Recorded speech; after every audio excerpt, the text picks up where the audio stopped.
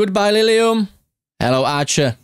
Hey up, everyone. Welcome to Martyn Lucas Investor. I'm Vaz. Do you know what time it is? It's time to start talking eVTOLs. We've got some big news from the week just gone. Archer secures Lilium's patent portfolio in strategic power play. I covered this event live on our channel right on the day when it came out, but now we have more deep dive into it, and we have more facts uncovering as well. So bear with me, stand by, and you will get the ins and outs of this massive shift on the eVTOL market. In a pivotal development for the eVTOL industry, Archer Aviation has acquired the entire patent portfolio of bankrupt competitor Lilium for about $21 million. The move follows a competitive bidding process and gives Archer more than 300 advanced patents, or patents, depending on where you are from. Many focused on ducted fan, propulsion and high voltage electric systems. The acquisition solidifies Archer's position as a technological and strategic leader in urban air mobility, while effectively ending any remaining hopes for a Lilium revival. This is the very aircraft, this is the very Lilium aircraft. What you are looking at here is our very own newsletter. The link will be under the video. This is the Saturday edition, and I focus on, this is made by me, and I do deep dives and analysis on the eVTOL market, and this is one of these. So if you like this, definitely consider subscription to the newsletter. First 7 days are for free. There's a 7-day trial, and you will get one every day, every morning for your pre-market forecast. You will get 5 top topics. You will get what to look out for the day. You will get deep dives, analysis made by Sensei. Every day, couple of hours before the market open. I do one for Saturday, and I'm giving you all the news and analysis as well. And this is one of the analysis you can see in the newsletter. So what Archer acquired? Lilium's patent portfolio, now owned by Archer, includes some of the most advanced intellectual property in the eVTOL space. These patents cover ducted fan propulsion system, high voltage electric power architectures, battery management systems, flight control software and avionics, and aerodynamic designs and composite structures. This level of information you won't find on any broad channel. This is the proper investment deep dive information. So hopefully you will stand by with me and listen to more of the story unveiling. The Lilium Jet, a 5 to 7 seat electric aircraft using 30 embedded ducted fans, was the basis for many of these innovations. Archer now controls over 1,000 patents globally, creating a significant intellectual property barrier to entry for competitors. CEO Adam Goldstein called Lilium's work technologically ahead of its time, and emphasized that the newly acquired technology will help advance Archer's future aircraft programs beyond its current Midnight model. So Archer are working on a new aircraft. This is the bottom line. Competitive bidding, and now this is something you probably won't hear on any other channel. Competitive bidding, Archer versus Joby and AAMG. The acquisition wasn't uncontested. Archer had to outbid several interested parties. Joby Aviation, obviously. Archer's primary US competitor confirmed it had also submitted a bid.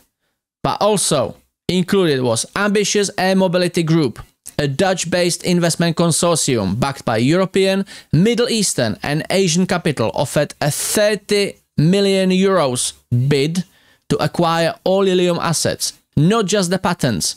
So they were going to buy the whole Lilium, and they were going to restart their operations.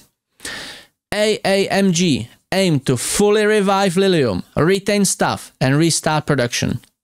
After losing the bid, AAMG publicly criticized the decision, stating that without the patents, Lilium's revival is likely defunct. Despite these efforts, the insolvency administrator awarded the patents to Archer, concluding their offer was the most viable in the court-supervised process. So there we go. Lilium is now officially dead.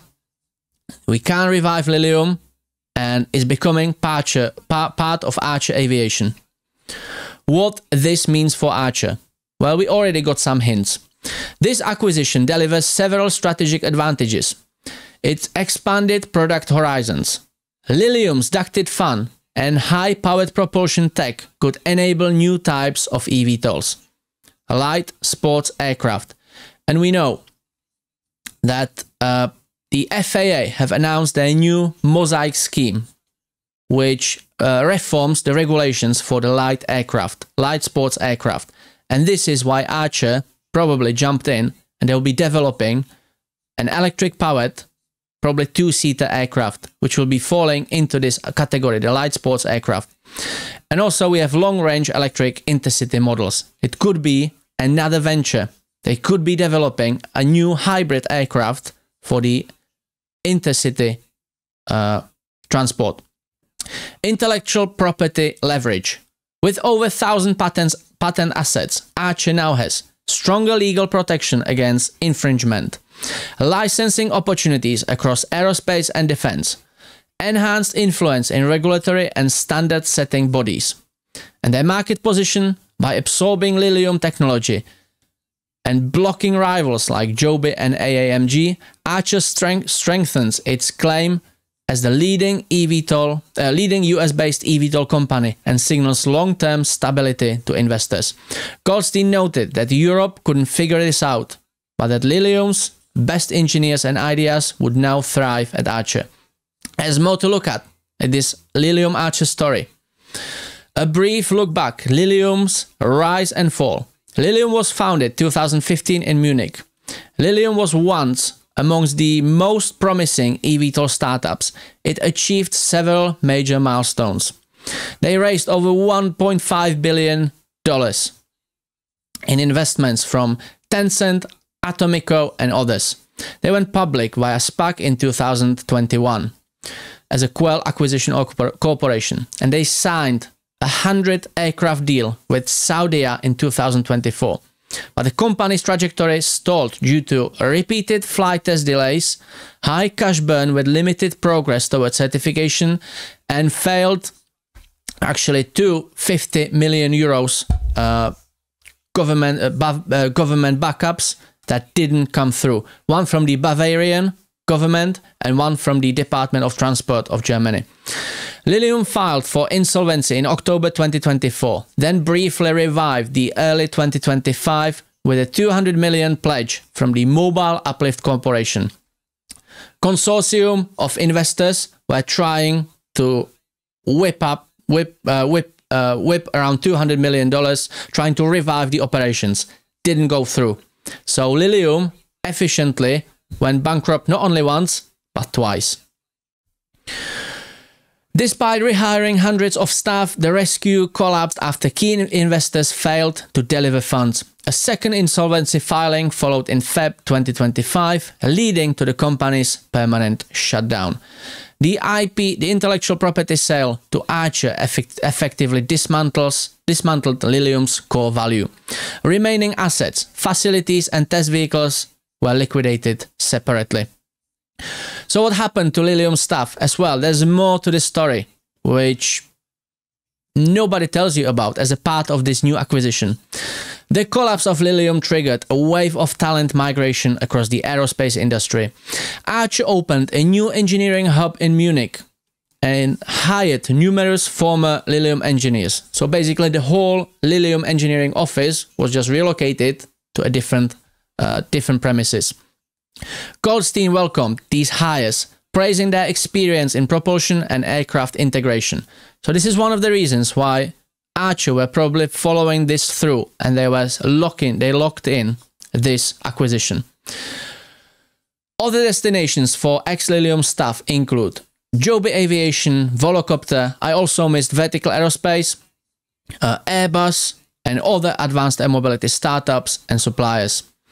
Though the company failed, its people continue to contribute to the future of electric aviation under new banners. The final takeaway is Archer's acquisition isn't just about intellectual property, it's about consolidating leadership in the race toward commercial eVTOL deployment.